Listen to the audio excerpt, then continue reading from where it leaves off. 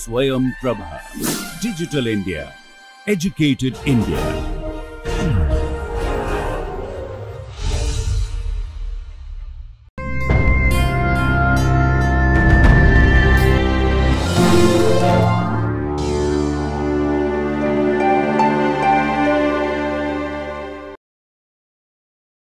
Welcome back to the lectures on the hydrogen atom. The lecture today is on the animated view and visualization of the d and the f orbitals. As I said in the last part of the last lecture, this is purely a visualization for some of the orbital or some of the angular parts of the orbital. D orbitals and f orbitals are quite interesting for the molecular systems, particularly for the atoms in the elements in the transition metal range, and also the inner transition metals such as the lanthanides and actinide series. Therefore, a visualization of some of these f orbitals helps you to imagine. In the case of, say, crystal field theory, when you study the charge distribution of the ligands and the orbitals of the energies of the orbitals, you can see why the conclusions are important. So let me start by recalling what the d orbital angular part of the function is. This is the part 4 of the 5th lecture on the d and the f orbital views in quantum mechanics. Okay. The d orbitals correspond to the quantum number L with a value 2, and there are 5 d orbitals with the quantum number m being 0 or plus minus 1 or plus minus 2, and the spherical harmonics second rank tensor with the spherical component 0. I have not introduced this terminology until now, but keep this in mind. The spherical harmonics L and M are also referred to by the tensorial rank. We will have some other mathematics lectures to determine what tensors are and understand them, but please take it from me that these are second rank tensors representation in a spherical coordinate system, with the component in the spherical coordinate system being 0 or plus minus 1 or plus minus 2. Okay. Now, that is the mathematics. Now, the spherical harmonics y2 0 has the functional form 3 cos square theta minus 1, and m being 0, it does not have a phi dependent part. The exponential I m phi gives you 1 because m is 0. Okay. The y2 plus minus 1 theta phi is quadratic in the trigonometric functions sin theta cos theta, and if you think of 3 cos square theta minus 1 is nothing but sin square theta plus cos square theta. Therefore, this function is actually 2 cos square theta minus sin square theta. So, it is a homogeneous function, trigonometric function of order 2, and this is order 2 sin theta cos theta, but plus minus 1 means exponential I phi is plus minus I phi, and likewise plus minus 2 for the y22 tells you that the angular part has a trigonometric function which is sin square theta and a phi dependent function which is exponential plus minus 2 phi. Okay.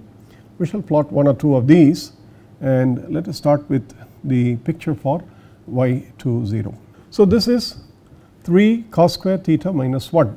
I am leaving out what is called the prefactor, the normalization factor and all those things. They will only change the extension, but the shapes will remain the same. Therefore, we will keep 3 cos square theta minus 1, and we want to plot this in the polar system with the theta axis going from 0 to 90 to pi to 180 degrees. The values of 3 cos square theta minus 1 for various values of theta are given here in this table, and you can see that 3 cos square theta minus 1 goes to 0 at cos theta is equal to plus or minus 1 by root 3. Therefore, you see the plus 1 by root 3 corresponds to theta is equal to 54.74, and the minus 1 by root 3 corresponds to pi minus theta, and that is 180 minus 54.74, which is 125.26. In between 54 and 0.74 and 125.26, 3 cos square theta minus 1 is negative, because cos square theta is less than 1/3, and at 90 degrees this is 0, therefore this whole function is minus 1, maximally negative. Okay. So from the magnitudes given here, the variation is between 2, 0, minus 1, 0, plus 2. Let us see the function plot.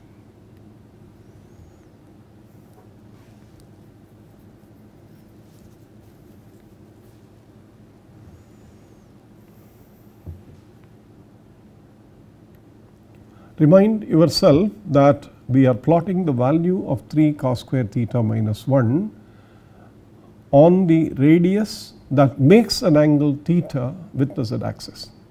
That is a plot, please recall that.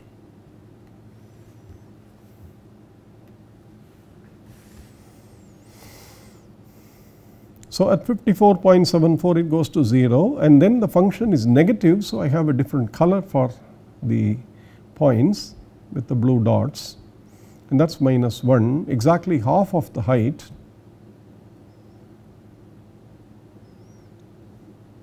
Again the function goes back to 0 and starts increasing to larger values and reach 2.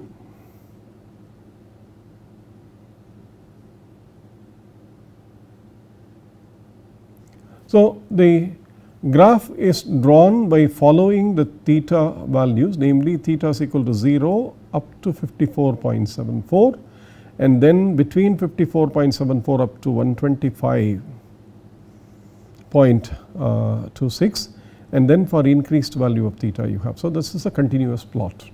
Now this is phi independent, therefore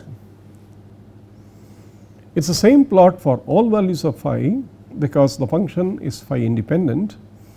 Therefore for 0 to 360 degrees you get the familiar picture of the d orbitals with the 2 balloons connected to each other by the torus, the ring in between, and in some pictures you might see that the ring is standing out and the balloons are not touching the ring, but that is wrong. This is the mathematical representation.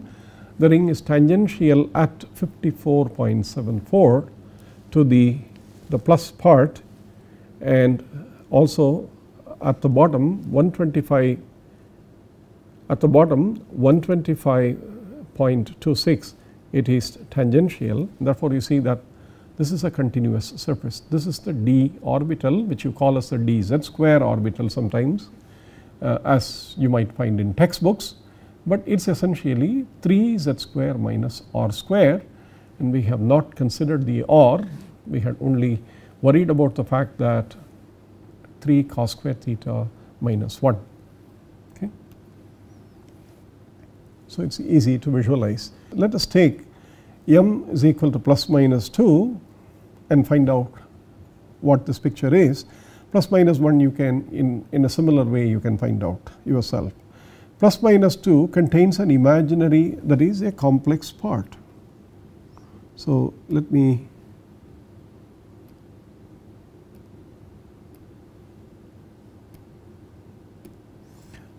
get my function into real and imaginary parts, and let me leave the 15 square root of 15 by 32 pi for the moment. We do not need to worry about that. So we have sine square theta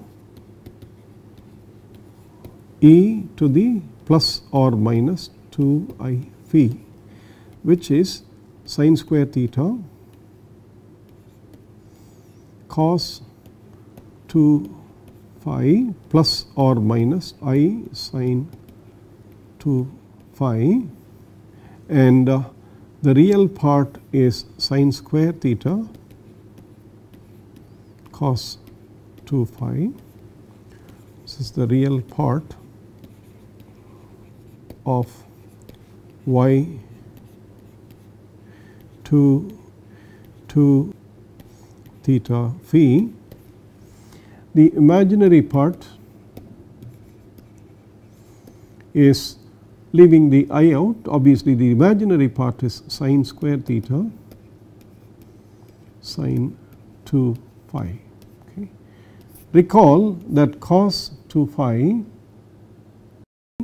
So, this function is sine square theta cos squared phi minus sine squared phi, and remember sine theta cos phi is like x, therefore, this is x square, and sine theta sine phi is like y, and therefore, this is minus y square. So, this part is often referred to in your textbooks as dx square minus y square orbital. Okay. And in the same way, if you look at sine square theta sine 2 phi, this is barring the numbers out, I mean there is a 2 here, but what is important is it is sine square theta sine phi cos phi, which is sine theta cos phi and sine theta sine phi multiplied to each other. So, remember this is x and this is y. So, this is often the dxy orbital that you see, and you see the difference between the two functions is essentially the difference between cos 2 phi and sine 2 phi. Okay.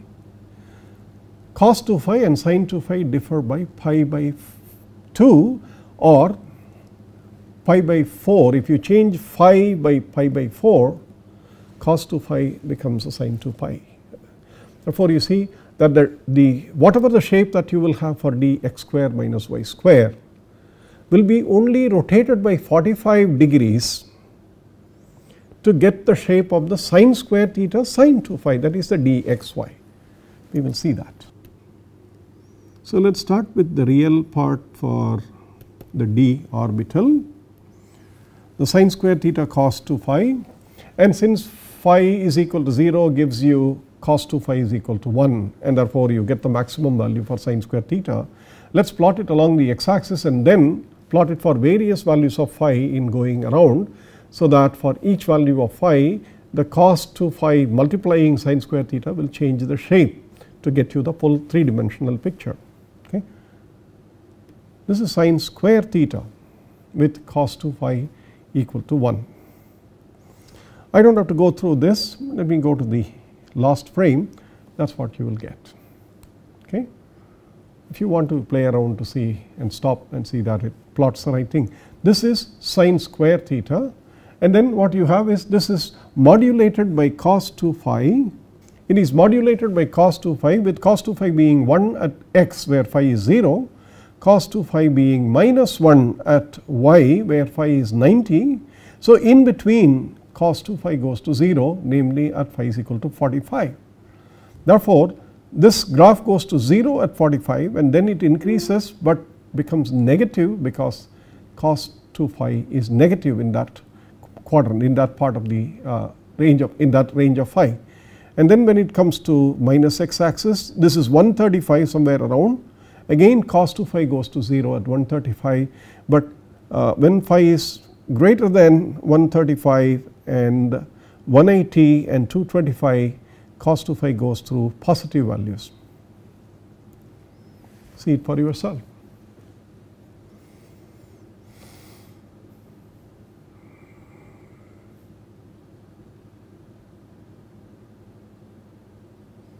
So, that is essentially how we picture. So, you see the picture of the d x square minus y square, which is a pair of lobes along the x axis as well as along the y axis, but with opposite signs because of the cos 2 phi modulation, 2 phi modulation, and this is an even function. You can see that the plus x and minus x, plus y and minus y, they both have the same sign. Okay. Now, what about the other function? The other function is sin theta cos phi sin phi, cos phi sin phi. therefore it is sin square theta. So, the plot of sin square theta is the same as what we had before, but since it is cos phi sin phi, we do not want to plot it along the x axis because it is obviously 0 at phi is equal to 0. You can see that it is a maximum at phi is equal to 90, at phi is equal to 45 not 90, because at phi is equal to 45 cos phi is 1 by root 2, sin phi is 1 by root 2, they both have the same value. Therefore, you see this function actually is between the two axes, it is not split by the axis.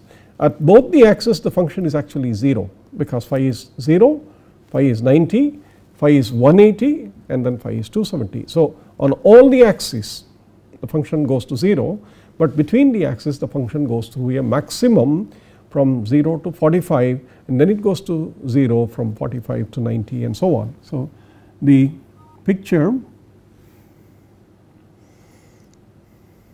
you can see that the picture starts with the middle of the axis. At x it is 0 and at y also it is 0. So, the bulk of the picture, bulk of the shape is in between the axis, and it is only a 45-degree tilt because the difference between the dxy and dx square minus y square is a 45-degree angle. So, the shapes are determined by the way we represent the mathematical functions and then the way we plot them in a spherical axis system or in a spherical polar coordinate system. So, these are for the d orbitals. I will show one f orbital as I mentioned in the last lecture, and then we will leave the rest to be seen by you. Okay, the function y31 is 5 cos square theta minus 1 times sin theta times cos phi. This is a trigonometric function, homogeneous function of order 3, because 1 is nothing but sin square theta and cos square theta. So, it is 4 cos square theta minus sin square theta times sin theta.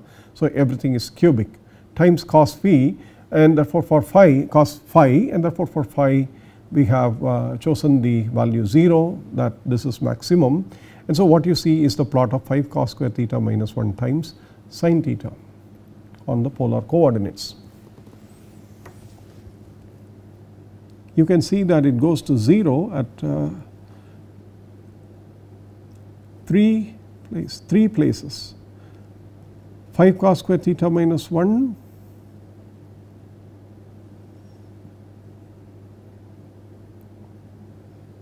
this is minus 1 when cos theta is 0,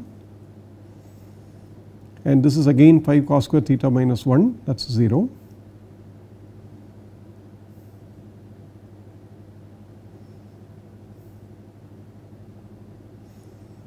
And at 180 degrees also it is 0 because there is a function sin theta. Therefore, the plot looks like the shape. You start from 0, as the theta value goes this way the function increases to this point, and then as the theta becomes more and more the function comes to 0, then the function goes through this value and it comes back to this, and this is multiplied by cos phi, and therefore the actual representation, and again you can see that there is a plus part, there is a minus part and there is a plus part multiplied by cos phi. So, if we look at the cos phi part together,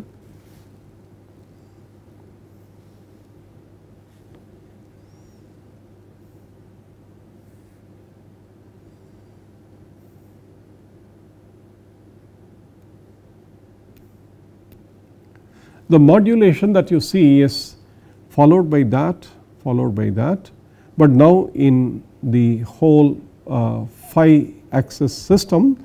Therefore, you see the plus minus plus minus plus minus, and this is an odd function. The f orbitals are odd functions of the in the 3-dimensional coordinate systems, and you can see that whatever is here its opposite on this side is negative, whatever is here its opposite part is negative here, and so on. So, this is the shape of one of the f orbitals. It has the value 5, it has the equation 5 cos square theta minus 1 times the sin theta cos phi.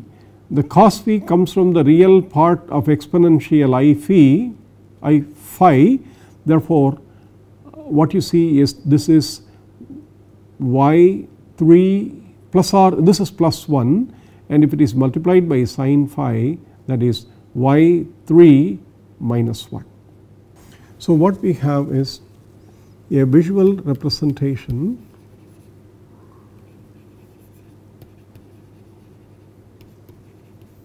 for real and imaginary parts.